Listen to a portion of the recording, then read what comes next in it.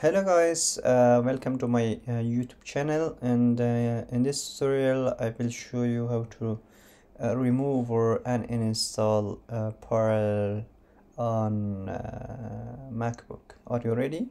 So let's get started. This is Parallel Desktop and I'm going to show you how to remove it. Okay, click on Finder and choose Application.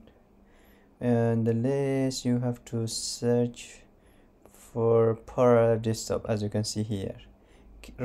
Click on that and move to bin. That's how you can actually remove or uninstall this software on your MacBook. Click on that. Parallel Desktop cannot be moved because it's open. It's open. I have to close it.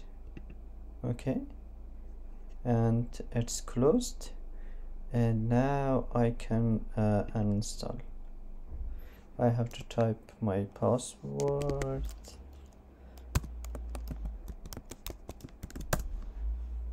As you can see, I uninstalled or removed the Parallel Desktop on my MacBook. Thank you guys for watching. If you have any question, drop them in the comment section and I will be very happy to help you out with that. See you in the next video.